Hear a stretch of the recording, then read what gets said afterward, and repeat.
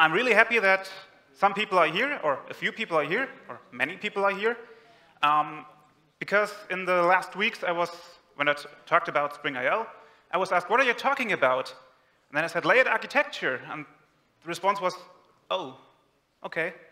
So it's not the crowd pleaser, it's not the most modern topic, but I think it's an important topic nevertheless, and I still think it is one of the most common architectural styles used anywhere, or at least in enterprise projects.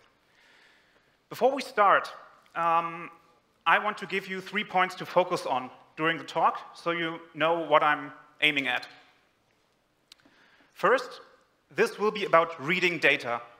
This is not about writing, it's not about communication between services. This is simply about reading data from a database. In this case, from a single database. You can apply it to several databases, of course, but that's what this session here is about. It is about questioning your own habits. You know, sometimes as developers, we do something for so long, and at some point, maybe it stops making sense. And we should regularly ask ourselves, are we still on the right track, or do we need to change something? And it's also to adapting to requirements. I think that's an important point in architecture.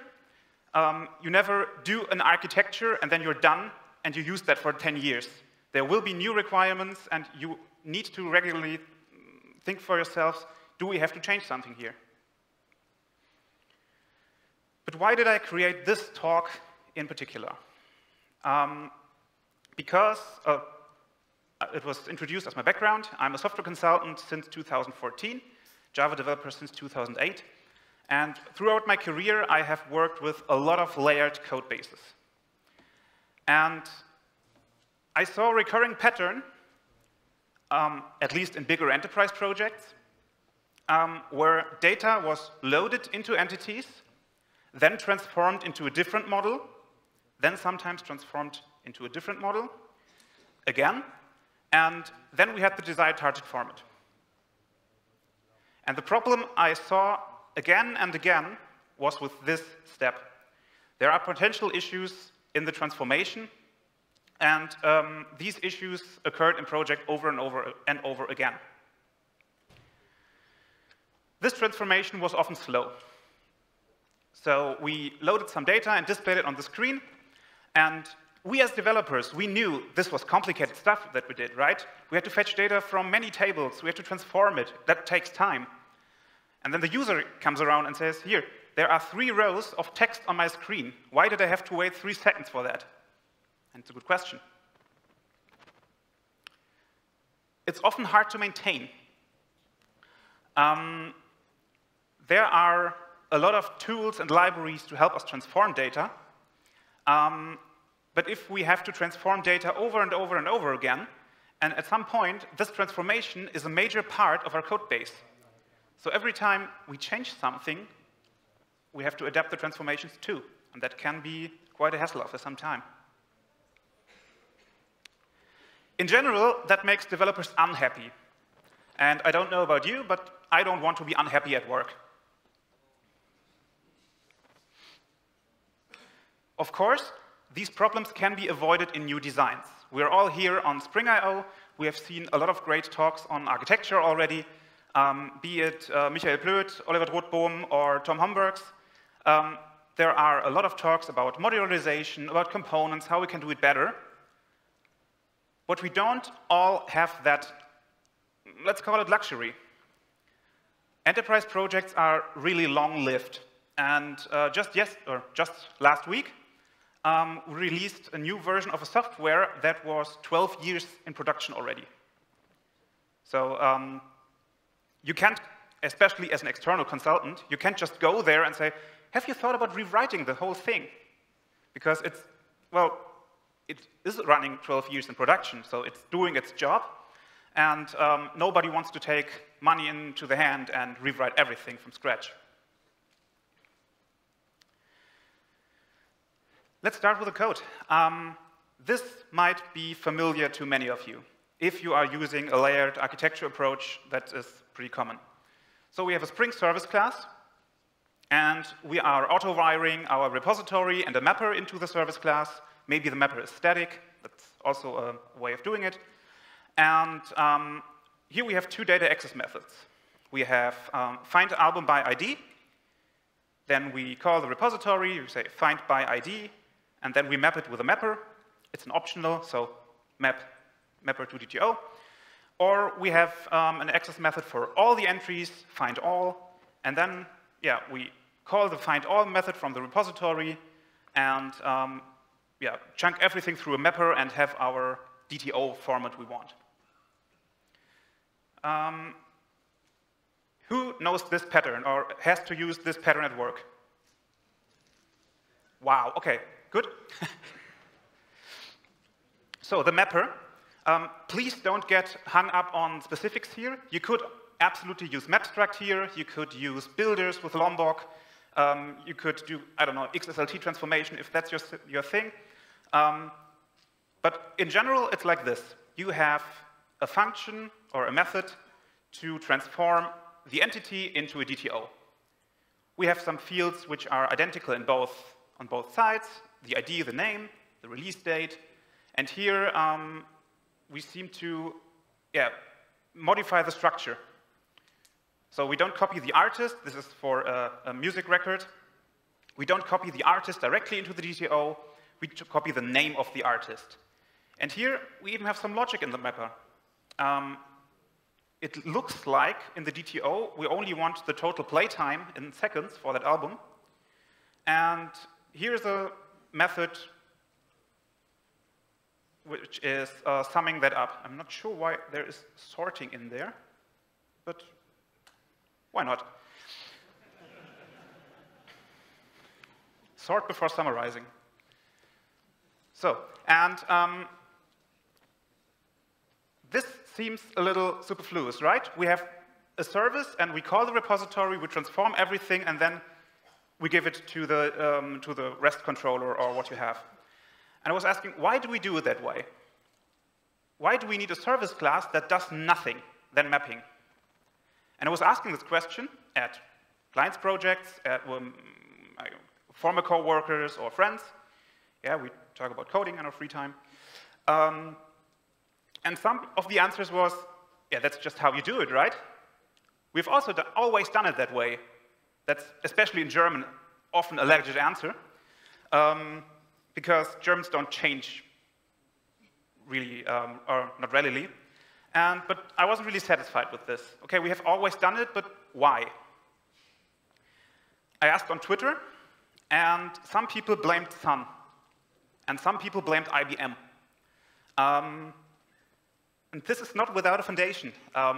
I tried to find early references on that architectural style, and I found this one here. Designing web services with the J2EE 1.4 platform, JAX RPC, SOAP, and XML technologies. There's a lot of words in there that developers have strong feelings about. It was published in November 2004, and it was the first reference in the J2EE area where I found the concept of layering and of doing a persistence layer and passing the entities upwards and modifying that. Before that, there was an even older book from 2002. This was just talking about J2EE without the 1.4, and there they had those database objects. So you had, for example, a user object, and you passed it into your service layer, and you called user.addSalary, and it performed immediately on the database. So somewhere around that time, the theory is that the concept was introduced to sell more application server licenses. If you were around at that time, I would love to chat afterwards, because 2004, I was 15. I was starting to begin my emo phase and was asking my brother to buy alcohol for parties. So J2EE was not on my mind yet. I wasn't paying attention. So one answer on the question, why do we do everything that way, kept coming up, because we want to decouple things. And that's a legit answer, right? Decoupling is good. That's sometimes, as a developer, all we do is think about decoupling, and decoupling all the time, everything. And yes, it's a good direction, but we need to keep in mind that decoupling is a tool and not a goal. Nobody pays us for decoupling things. They pay us to build amazing stuff, and decoupling may be a tool to do that. So yeah, let's follow down that road. So now I'm talking for 10 minutes without touching any of the topics, really. But now let's take a look at layered architecture. I was trying to find out where this approach was formalized. And I'm not really sure if I found the first one to write about this, but if you find a resource from Martin Fowler, you have to use it, right? So, Patterns of Enterprise Application Architecture. It's a great book, although it's from 2002. If you are working on enterprise applications, I can really recommend it. And now the first question is, what is an enterprise application? Enterprise software, according to Fowler, is mostly for internal use. So a company writes enterprise software for itself. It handles a lot of data and a lot of complex data. The data is concurrently accessed and modified by a few users. The software is usually integrated into a system landscape, and hence it has many interfaces that it provides and that it consumes. So we are coupling our application with a lot of stuff. So what is layering? A layer, and I'll do this quickly because I guess this is, for many of you, if you have raised your hand that you use layered architecture, that it's not news to you. Layers are subsystems. And we compose those subsystems in a way that information flows through the layer in a special order. So you can see here, we have layer A, B, and C. And if layer C wants to know something, it asks layer B asks layer A, and it goes the other way back. Layers should not be or must not be aware of any layers above them. So if we see layer A as the base layer, layer A doesn't know what layer B wants to do. It doesn't even know layer B exists. Layer A just knows somebody is calling me and I'm giving information, and that's all. No dependencies from layer A to B or from layer B to C. So, and usually, and that's the first point that is only partially true, a layer only calls the next lower layer. So layer C asks layer B, and so on and so on. Benefits and downsides, and that's a direct quote from the book. That's why I put the source on the bottom. The good things. We can understand a single layer as a coherent whole. So if I'm working on layer B, I don't have to care about layer A or layer C. If I'm writing front-end code, I don't have to worry about the database. So I know I have a very hard time keeping focus on things for a long time. So having this peace of mind to concentrate on one subsystem and forgetting about all the other parts of the application, that's a huge benefit for me. We can substitute layers with alternative implementations. That's the classic response.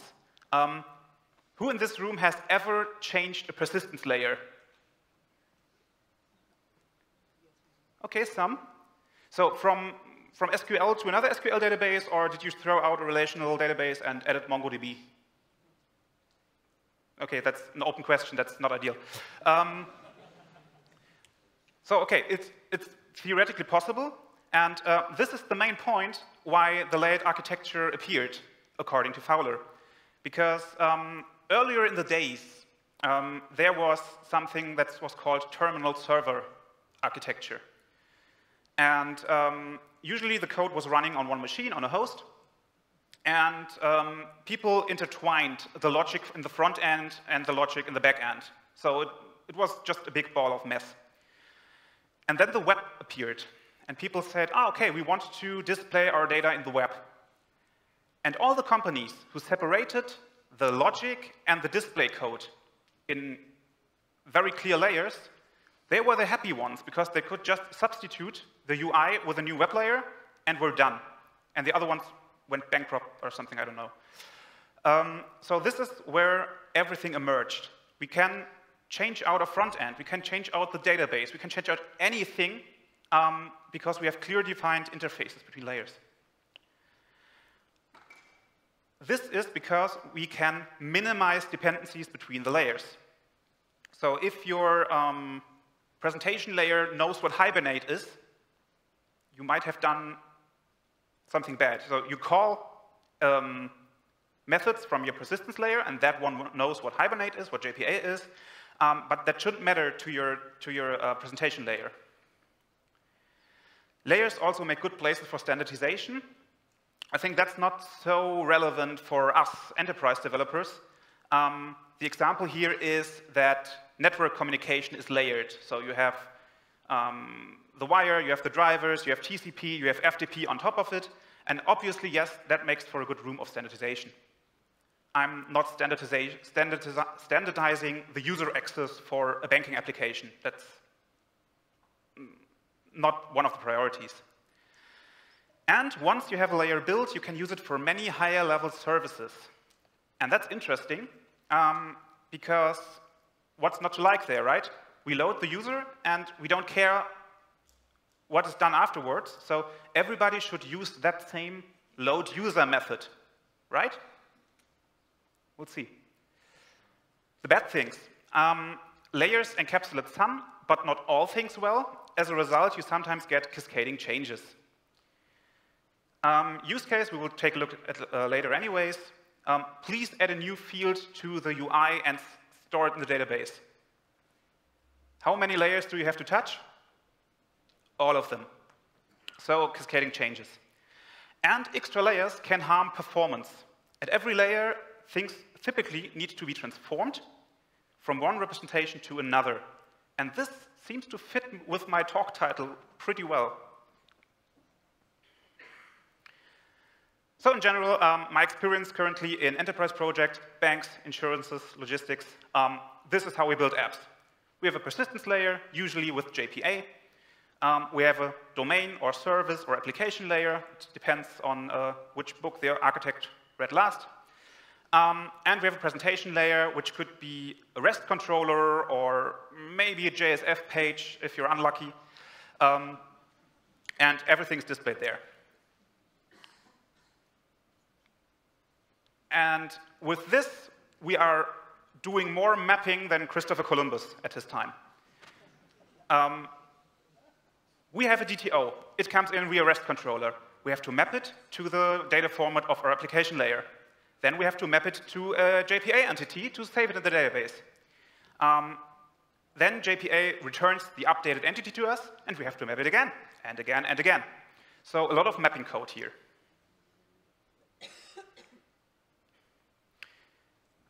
I had this on the screen, I don't know, 10 minutes ago, and we can find some parts of this layered approach here in our schema. Loading is done in the persistence layer, obviously, and the displaying is done in the presentation layer, obviously. But where here is our service layer? Where is the need for our service layer? We don't need one. Not all of the time, especially not for reading.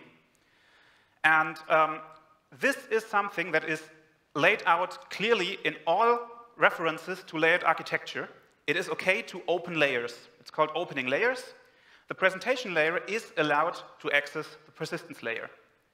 I had harsh discussions about this with architects with clients because they said, no, this is not allowed.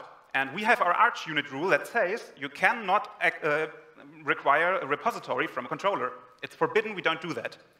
So that's the first takeaway, please. It is completely okay to open layers.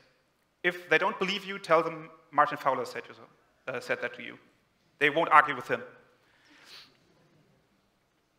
We still need to transform data, obviously, but we can cut out the middleman, the service layer. Okay, that's, for now, the first theory part about layering. I want to summarize that very shortly. So we want to minimize our dependencies. We want reusability. We want to provide data access methods to the upper layers that can be reused.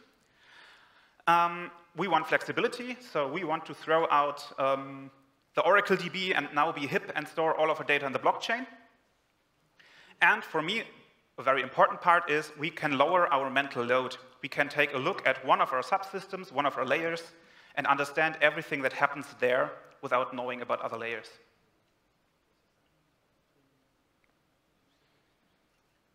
But, and I think this should be said for all architectures, this is not set in stone. Once you decide on that, you can change your mind. You're not politicians. So if you say, okay, we have decided that, and it made sense at that time, but maybe it doesn't make sense anymore, you can change that. Can you change it in 12-year-old enterprise legacy applications? Maybe not so much, but you can chisel away from the stone. Maybe without people realizing, if you're sneaky. So I'm going to introduce an example now, and I want to add a disclaimer. This is a conference talk, and the example is fitting my slides very well. That's not a coincidence. And your use case might be different. So please don't take the slides and say, that guy from Germany said this and that. We now do this exactly like it, and then it doesn't work. So your use case might be completely different. I'm a big fan of music and live music, and I'm happy that live music is returning. So I built a small example application which is displaying information about music records. I chose Leviathan from Mastodon because it's one of the best progressive metal bands albums of all time, and I wanted to show that not only that weird J2EE 1.4 book appeared in 2004, but also other stuff that is very complex, frightens a lot of things, but is in the end quite good. So we have an HTTP service, and we have a flat representation of our data. We have the name, the release date, total playtime, number of tracks, and the artist name. And this is our data, how the data is stored. We're good developers, so we are using a relational database, we are doing normalization of the data, and we have 3 tables. We have the track, the album, and the artist. So if the artist renames themselves, we can just change that in one table, and the change propagates to everywhere where we read data. Again, the 3 arrows. We have relational data, which we are loading. We have flattened JSON that we want to display, and in the middle, we need to transform it somehow. What problems could there now be? With the layered architecture approach I showed you earlier, one of the problems is the data is not really decoupled. So we have seen that code already. And yes, you might say, okay, the objects or the classes are decoupled, right? We are abstracting the changes away, and we can change both classes independently. The issue is that classes are decoupled, but the data is not really, because it is a different technical representation of a data in the same domain.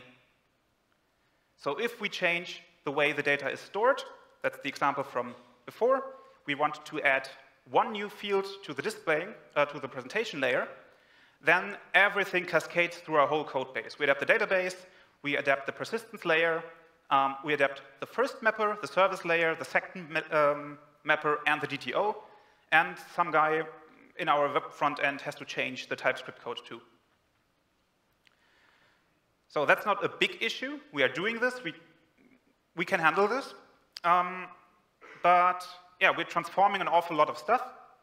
And if that stuff changes, we need to adapt it by hand. And this fits really well to one of the downsides that Fowler described in his book. Layers encapsulate some, but not all, things well. As a result, you sometimes get cascading changes. We won't get rid of those changes entirely, but maybe we can minimize them.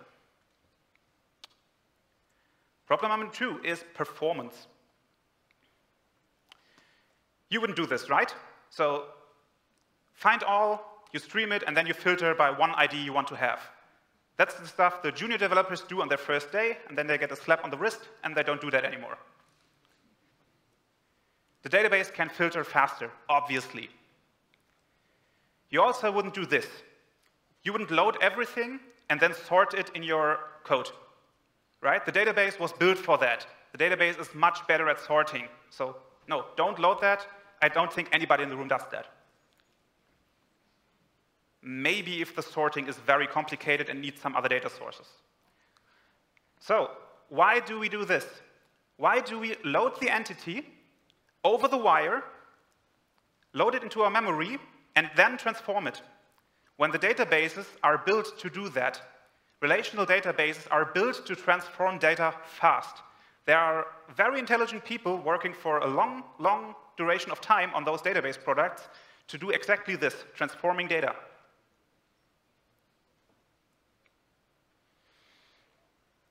And why is this an issue? Why can't we just load the entity and transform it? Because in this ER model, we can see that we don't really need many of those fields, right? For the flattened JSON representation, we need the artist's name, we need from the album the name and the release date, and we need the duration in seconds. That's all we want to have. And oh my god, we haven't seen that yet. The description column is a varchar 4000. So we don't need to display that. And if we load the entity, we load that every time and send that over the network. And not only that, if we load it as an entity, we join the track table on the album, so we have as many rows as the album has tracks. And then we have that varchar 4000 in every row, 12 times, 20 times. And that's a lot of stuff on the network, and in our memory, we don't really want to have. So maybe filter that out as soon as possible. Bonus question, and this is one of my fun JPA rants. Are we free from side effects in this code?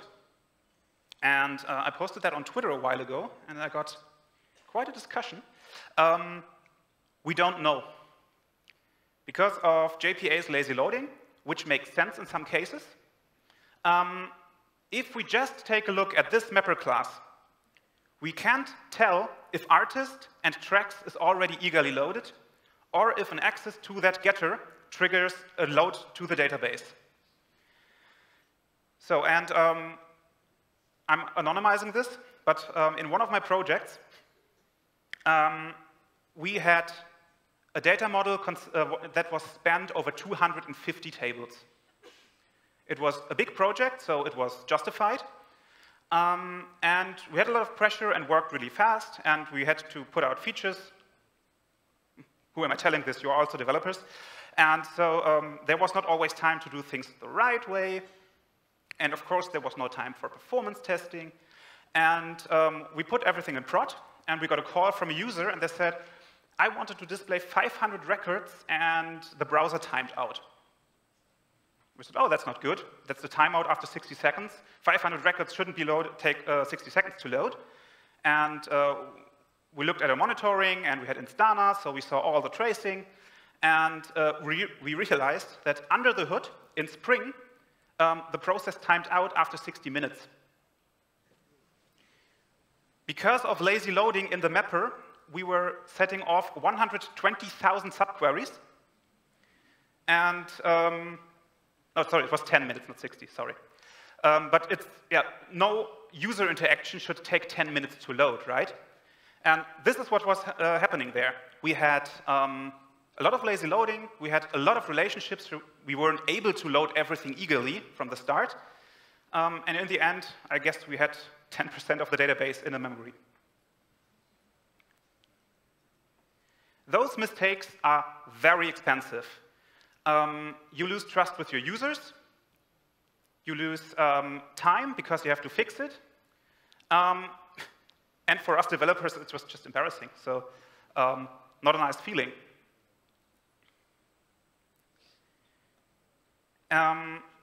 So this performance hit does not really map to the layers, but it is something to be to have in mind. So if the more you map, obviously every mapping operation costs some time. Yet not that example that I had before, but mapping is something that has a cost. So now I'm chewing your ear off for minutes and minutes in how we shouldn't do it. And like a good salesman, I'm now offering the solution. How can we improve the reads? With SQL. That's, by coincidence, the title. How did we solve that issue with the 10-minute transaction with the 120,000 subselects? We wrote an SQL statement that had around 200 lines of code, was structured with common table expressions, you can do that, and suddenly the request only took 3 seconds, which is still long, but we put a lot of data into that. And yeah, that can be a solution, partially, not for everything. First, we are fetching directly via Spring JPA projections, or via Spring data projections, into an interface, which will then get a proxy. You can also select into a class. You don't need to do an interface. The important thing is, this is not an entity, and there is no lazy loading involved. You have everything in there. The interface, in this case, looks like this. Spring Data does everything under the hood automatically, and for a long time. That's not new. What's even better is we process the data in the database. So we apply everything, the logic, where the data is. We don't send everything over the wire and then throw away 90% of the data. We can do sums in the database.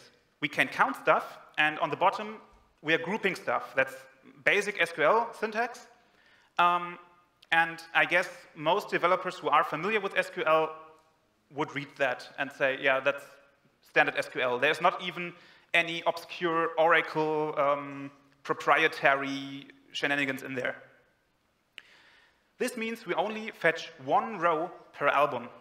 We don't have to fetch the album with the artist joined and then all the tracks, and then compress this on the client side again. So if we fetch 10 albums, we fetch 10 rows and not 120, which is smaller, obviously. And if you use Spring, and if you're already using Spring Data, you have no additional dependencies here. It's just something you already have in your toolbox. You don't need to argue with an architect for a new dependency. You can just do it and decide for yourself, no, I want to do it differently here. The last time I held this talk, I published the slides online, and I had around 10 people under my tweet asking me if I hadn't heard of JOOQ or Juk. And so I had to promise to mention Juk, obviously. I'm using it. I'm a very big fan of it. It's not part of your common Spring stack. It's an external dependency. That's why it's just included as an additional mention. And it allows you to create type-safe SQL statements without criteria, API, or HQL, or HPQL, JPQL. So very close to SQL, very good to abstract away the characteristics of your database. And with that, we can select the data directly into the desired structure. This doesn't only hold up for a layered architecture. You could also do hexagonal architecture with that. You select directly into the format you need. You don't go all the way via the entity and the mappers.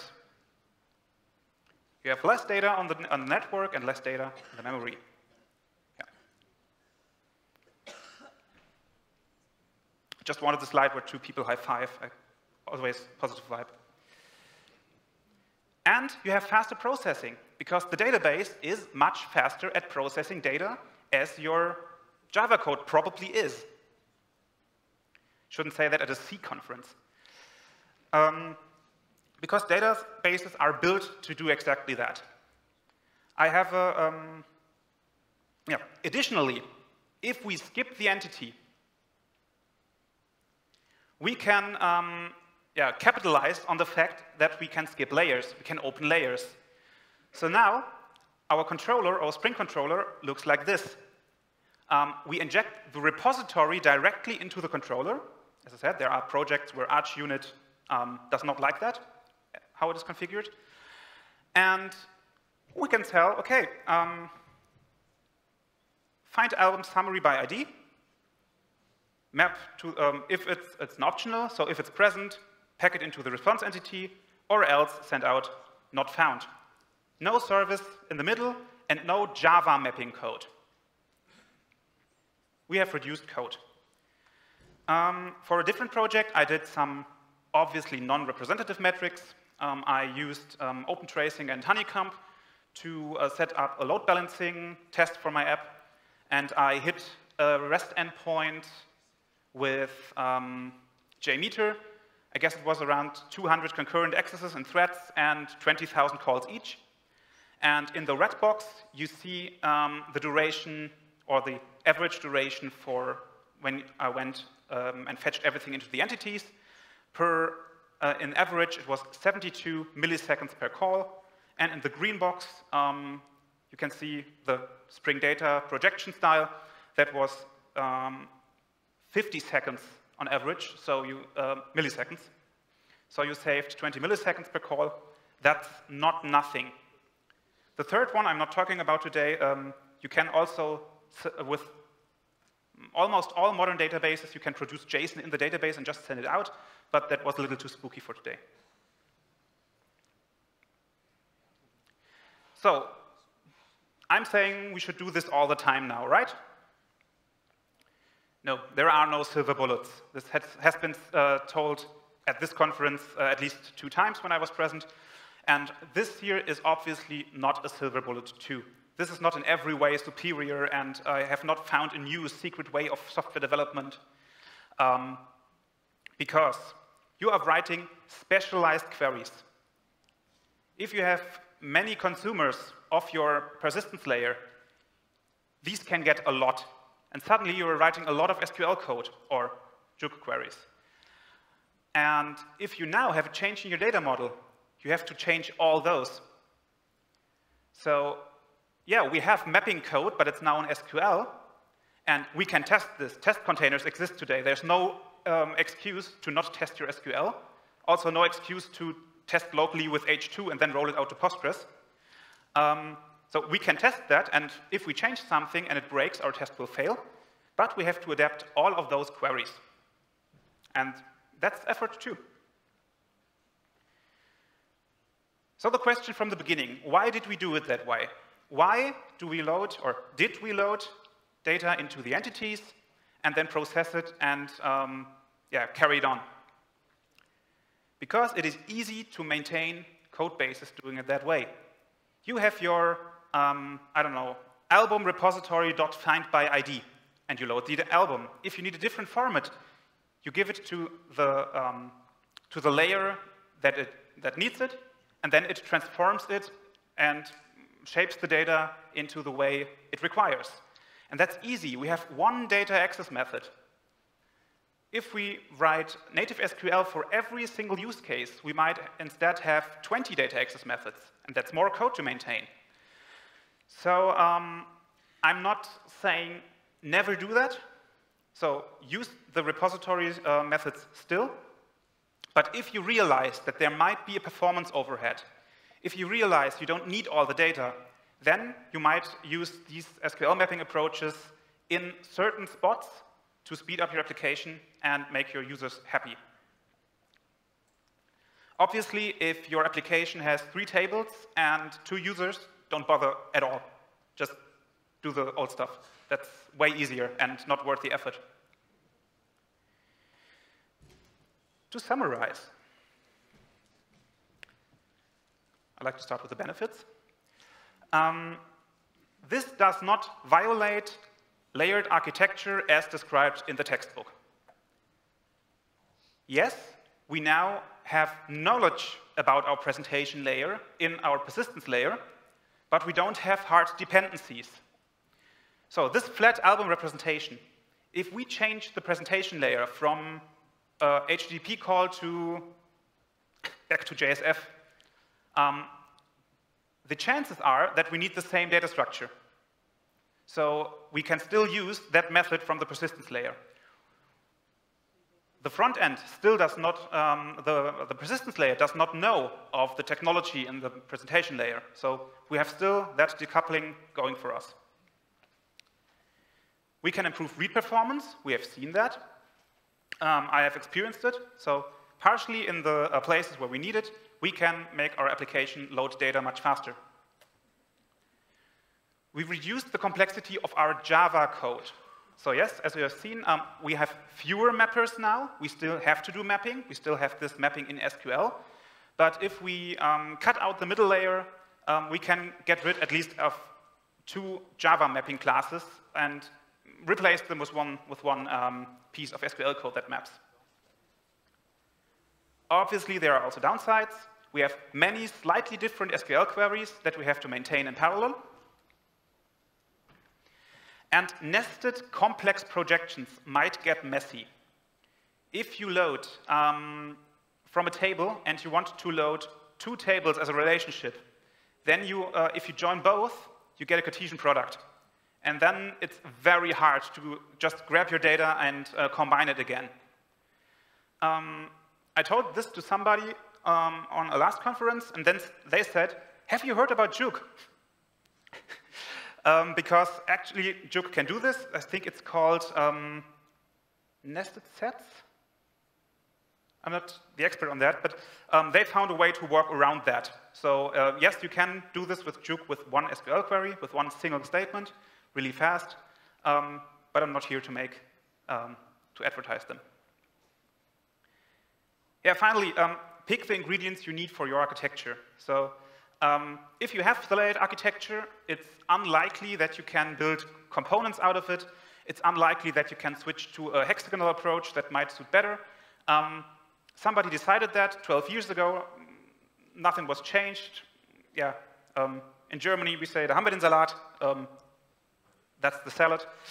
And if we have a way of doing small improvements, then there's no reason to not do them.